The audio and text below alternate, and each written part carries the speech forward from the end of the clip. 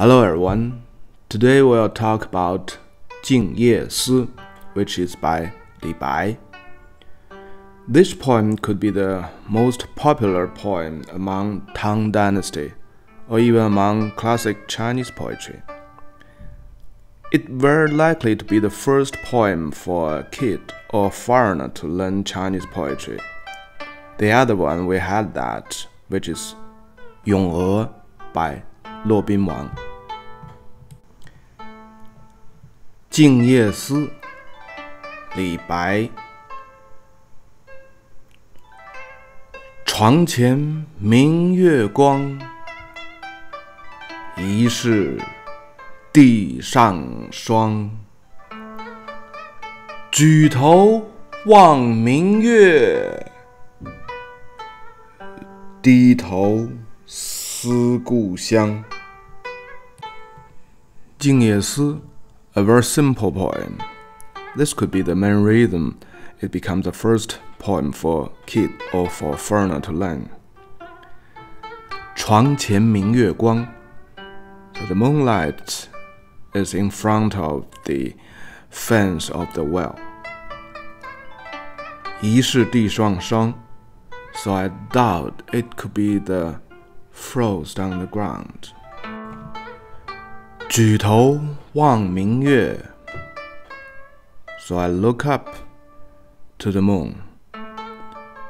The moon could be very likely a full moon. And we have another poem about moon. The moon has a very significant meanings for Chinese. 低头思故乡 So I bend down my head and thinking about my hometown. So the full moon and the hometown is the most likely to be associated by a typical Chinese. The poem is a simple poem by its words and also by the situation it described. The first two sentences describe the situation where it takes place and the moonlight is taken as the frost on the ground. The last two sentences is describing the poet Li Bai himself. So this situation made him homesick. There's a little argument here about 床前. So what is 床? So when I was a kid, the image in my head is the 床 as today. So the Li Bai is laying on the bed and looking to the ground where the moonlight goes through the windows and shadow the grounds, and Li Bai take the moonlight as a frost on the ground.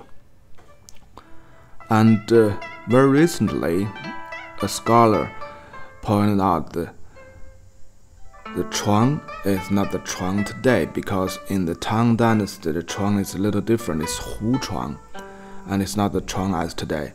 The second thing is, it's not reasonable, because the window in the Tang dynasty is by papers. The moonlight cannot go through the papers. Even you open the window.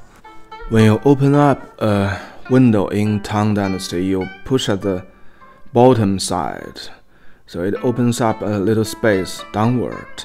The moonlight can never go through this space at the downside of the window. So it must be an outdoor situation. 床 could be explained as the fence of a well. The well is very popular. It's everywhere in a big house, somewhere in the village, somewhere in the town, somewhere in the capital, in the big cities. So a Chinese is quite easily to have the same situation. He look at the fence of the well, the full moon, and when he happened to read this poem by Li Bai, it's quite easily to get the same feeling as Li Bai.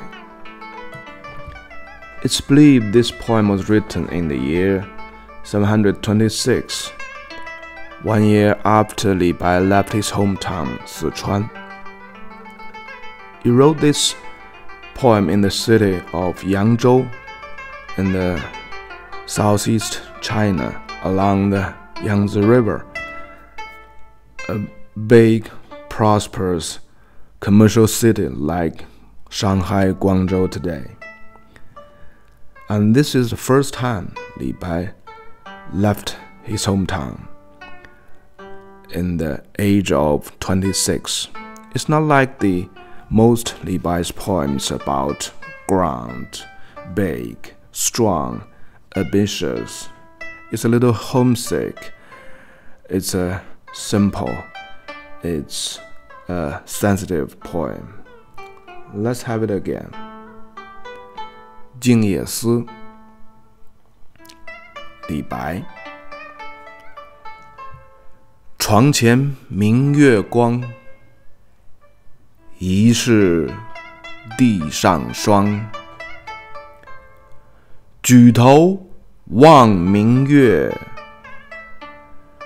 低头思故乡。Thanks.